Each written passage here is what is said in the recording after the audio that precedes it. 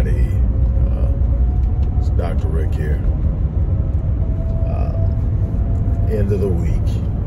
As you can imagine, it's been a pretty crazy week for me. A lot of things going on. Thanks for your prayers and condolences as we make the final arrangements to put my mom to rest. You guys and the love you've shown me has been immense, and definitely appreciated and accepted with the love in which it was given. With that, I'm going to move on into what I have to say. And obviously for a while, if I'm not all there and I'm a little discombobulated, you guys understand. I am human, I'm not a machine. But there are things that have to be addressed, there are things that have to be done. Even in a time like this one, I'm really kind of taking a lot of time to myself. There are just certain things that need to be addressed because there are certain things that need to be dealt with, and we don't really have a time to ignore the urgency of the moment. And one of the things that concerns me is our lack of concern for the state of affairs of our communities and how that impacts our children, our marriages, our relationships, our homes. Things that I've written about, lectured about, done thousands upon thousands of hours of research on, for the hopes of creating solutions to these enigmatic issues. As always, it's going to be a little heavier than normally. Your latest stuff about what some dumb nut done, and how it impacts the black community. This is deep, and I really want you to kind of pay attention here. Of course, a lot of people, it's not going to get a lot of clicks because it's not sensational. It's not gossip. It's not celebrity talk, which is a big part of our problem. But anyway, if you like what you hear or see, click the like button, the share button, and subscribe. If you believe in the work that I have done for more than 30 years in the black community, if you followed me, if you've been to the site, if you've seen the work I do literally with our children, with our families, mental health, adverse childhood experiences, childhood sexual abuse, and so much more, you know the passion I have for this. Black Man Lead, literally properly racially socializing young black males to reduce violence, to reduce criminalization, to reduce incarceration. We need your support. I cannot stress that enough. Now, one of the things I look at is, and it goes back to that sensational thing, we want to be entertained. We have a need for escapism, so we go to entertainment, we go to consumerism. We go to the very things that are geared to strip us of our power and our autonomy for the sake of feeling like everything is okay. You know, we can watch our entertainers and our celebrities and they give us the impression, look where I'm at, so things can't be that bad, and we don't understand they represent less than 1% of our population, and they're not our congruent and collective reality. And then we must look and see, well, where is the collective resting? The vast majority are at the poverty line. The racial wealth gap is widening.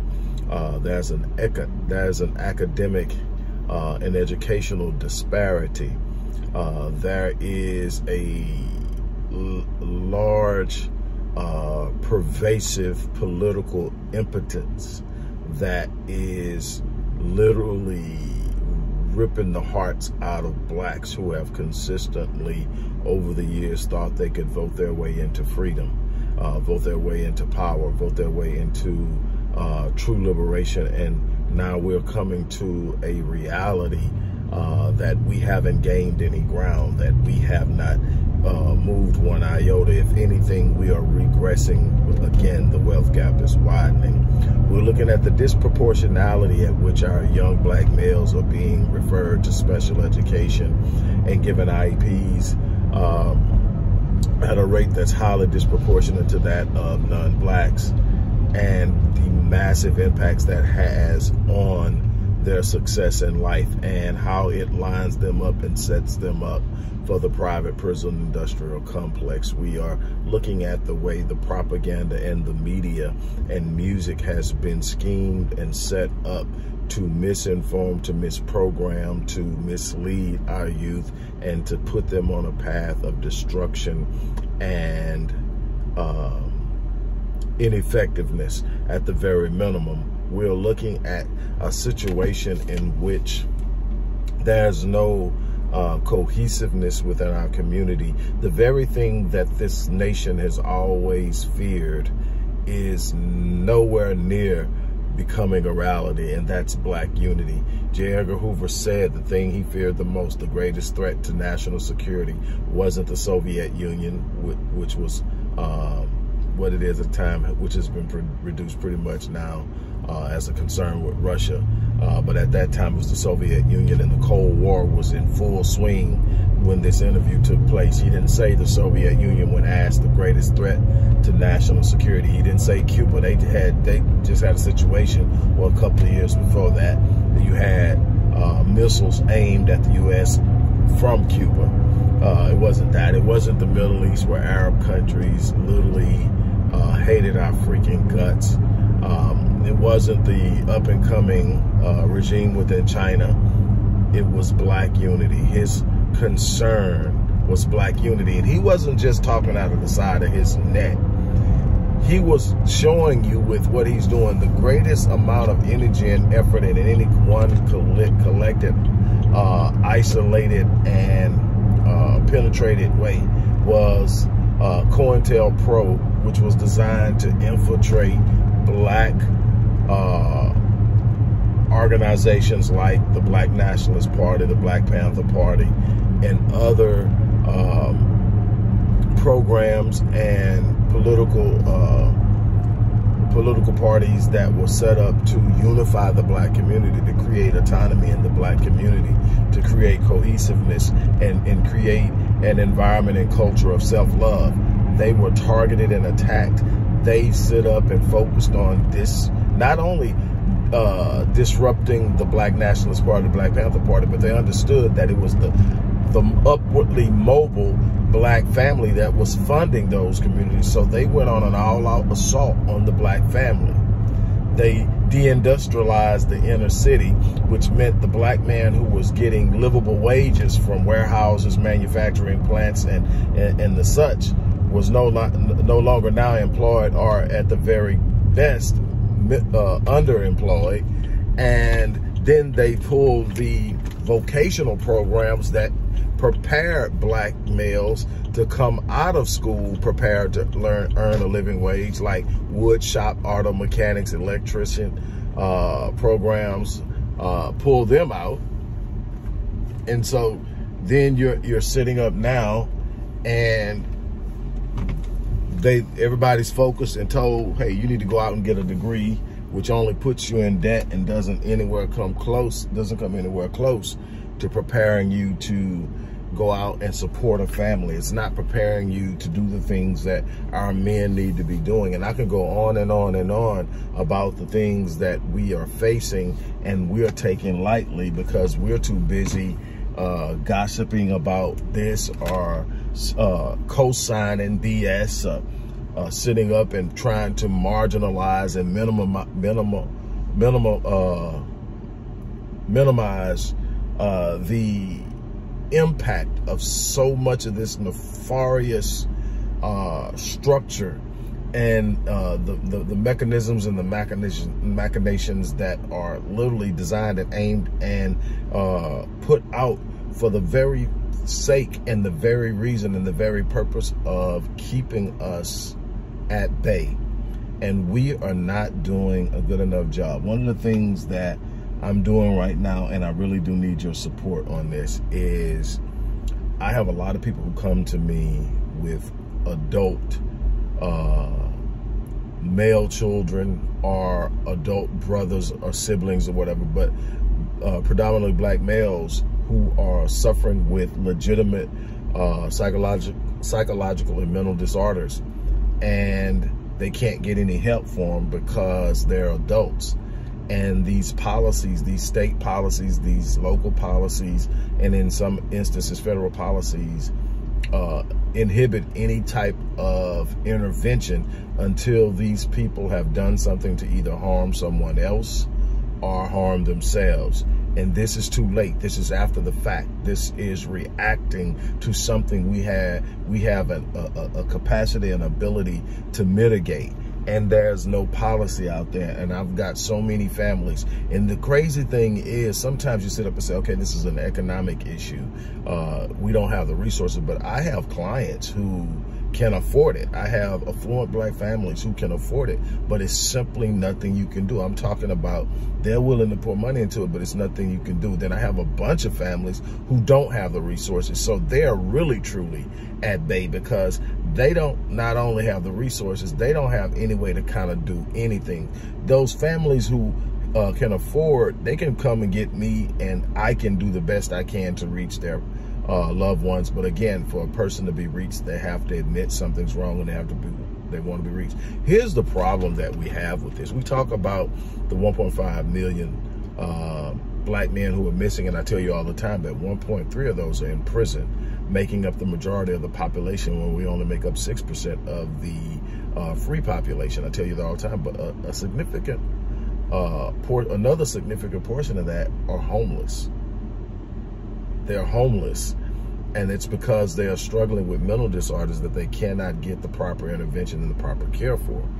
And that is negatively impacting the black community because with the right treatment, and I'm not a medication person, I want to try everything other than anything synthetic, definitely not psychotropic drugs.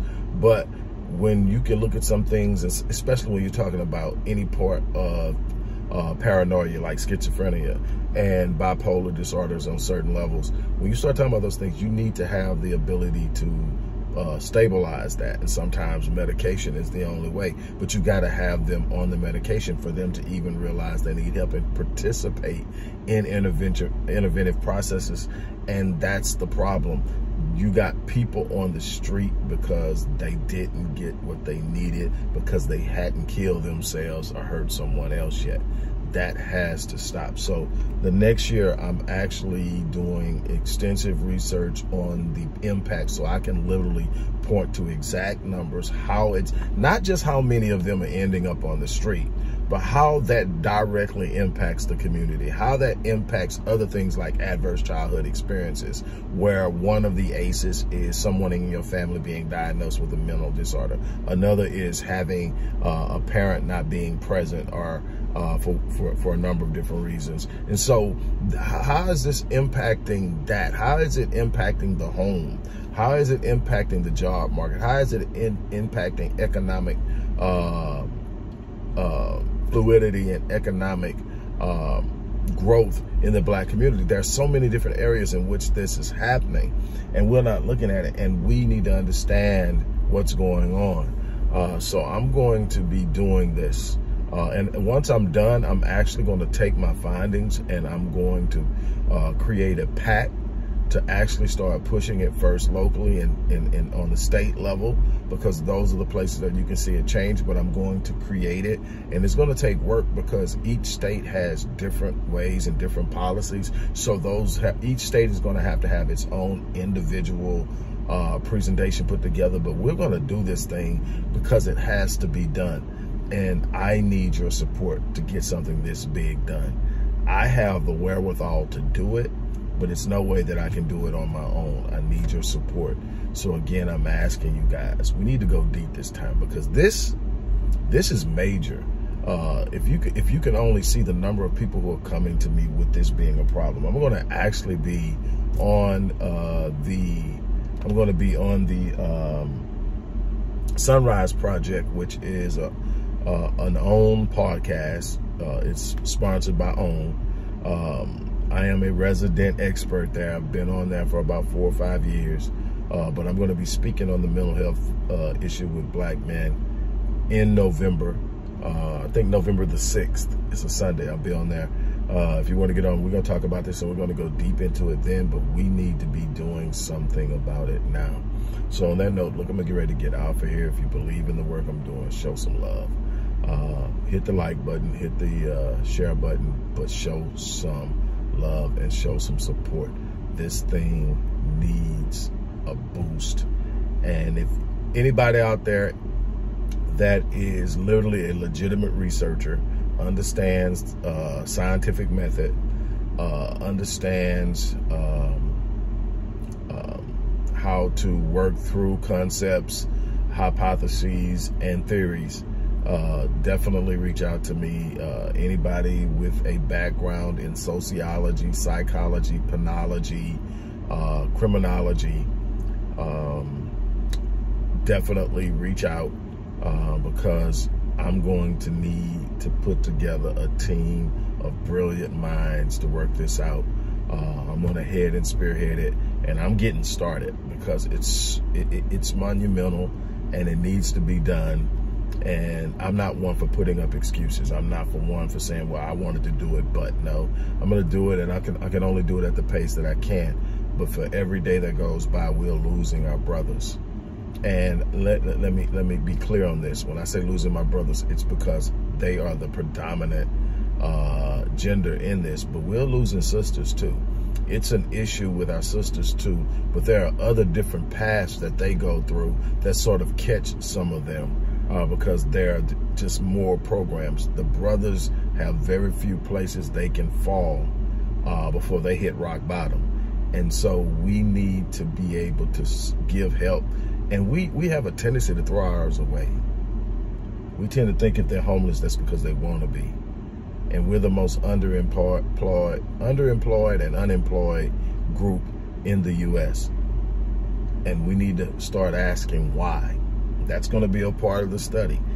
What policies are in place? What practices are in place that are facilitating this disparity? We need to have these understandings. We lose so consistently and frequently because we don't understand how things work, and we get constantly played and pushed, manipulated and controlled, mishandled and mistreated because we don't understand how things work. It's time that we develop an understanding of how things work and start making moves to combat those things. On that note, I'm out of here. Again, show your love and support. You guys have an unbelievable remainder of your day.